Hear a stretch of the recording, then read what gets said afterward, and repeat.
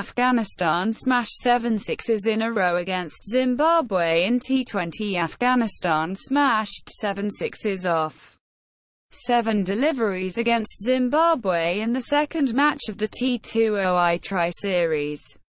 Afghanistan all-rounder Mohammad Nabi dispatched fast bowler Tendai Chatara's last 4 deliveries for maximums in the 17th over, while Najibullah Zadran followed it by slamming 3 sixes on the first 3 delivers of the 18th over, bowled by fast bowler Neville Madziva.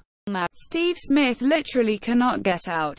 It's weird. Jofra Archer talking about Australia batsman Steve Smith, who set a world record by scoring his 10th straight 50-plus score against England.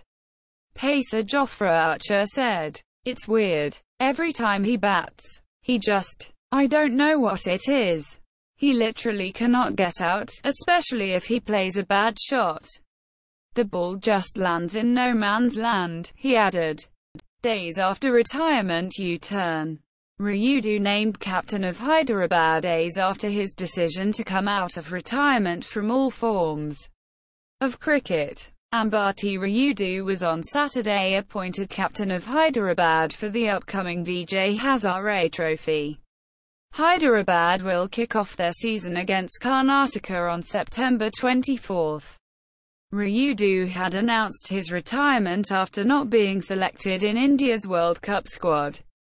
Johnny Bairstow fakes collecting the ball, forces Steve Smith to dive during the 4th delivery in 30th over of Australia's first innings in 5th Ashes Test. England wicketkeeper Johnny Bairstow faked collecting the throw to run Steve Smith out.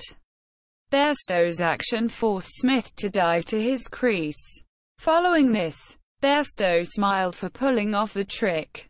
5 penalty runs as per the laws of the game, Jason Gillespie tweeted.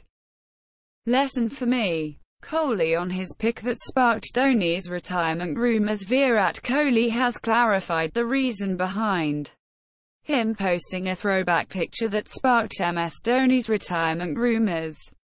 "I didn't have anything on my mind. I was just sitting at my home and uploaded the picture.